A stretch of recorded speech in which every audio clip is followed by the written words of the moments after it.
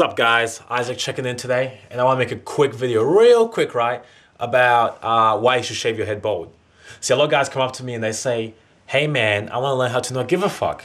I worry too much about the opinions of others. How can I stop doing it? How can I, stop worrying about what they say and start living life on my terms?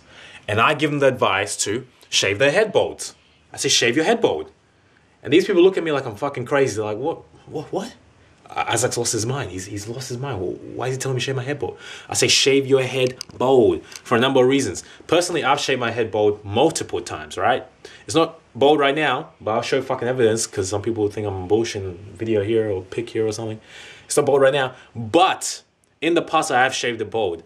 And the reason being is shaving your head bald is the number one way or the easiest way to force yourself to not give a fuck, right? I'll tell you why. Because if people are used to your hair, people are used to seeing you with hair. If you rock up to the office or you rock up to uni or you rock up to school, you rock up to the football game with your hair bald, they're going to look at you and be like, what the fuck? Why does he have his head bald? They're going to look at you, put these weird faces, they're going to ask you like, hey man, your hair was better bald. Well, what's the go? It's going to force you to step up. It's going to force you to learn to not give a fuck because it's going to be constant. It's going to be bam, bam, bam, bam, bam, constant. People always saying some stupid shit, always looking at you weird. It's going to be constant. It's going to really make you jump into the deep end, right? There's another point as well. It teaches you to disidentify with your ego. A lot of us, we have all these attachments with our egos. We have, the car that we drive, the university we go to, the pants, the jackets we wear, all these things that we identify as us. And a lot of people, for them, it's their hair. They're like, my hair is me. My hair. No, your hair is not fucking you. Your hair is not you. Your hair is just your hair, right? So you can cut it off to learn to disattach from your ego. Because think of it, what if you lose your arm? What if you lose your leg? Then what are you going to do? If you can't cut your own hair off, if you can't live a life bald, what does that mean when you lose something else that is even more ingrained with your ego?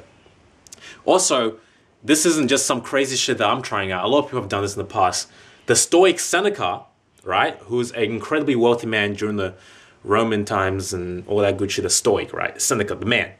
He used to have days where he would live as the poor, live like the poor.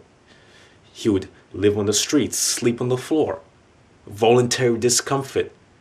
You know why? Because he didn't give a fuck. Seneca didn't give a fuck, all right? Seneca understood this. He understood that the opinions of others don't matter. Test yourself, right? I'm on the other side of the spectrum here. I love it when my head's bald. I love it when people look at me. I love it. I'll tell you why. Because it's amusing to me when people try to challenge me, when they come up to me like, hey man, your hair looked bad the other day. Your hair looks stupid. Because I look at them like, what the fuck? Does this person actually think that they can impact me? That they can change my opinion? That their opinion matters to me? That's hilarious. That's how it is when you don't give a fuck. You get to live life on your terms, not worry about other people. So the first thing is shave your head bald. Now you can do it or you can come up with excuses. It's up to you. I don't really care. But shave your head bald, your hair will come back. It's a good way to learn and to teach yourself to not give a fuck. Anyway guys, if you like that video, make sure you like, comment, subscribe, and all that good stuff. Peace. Fucking hell, man.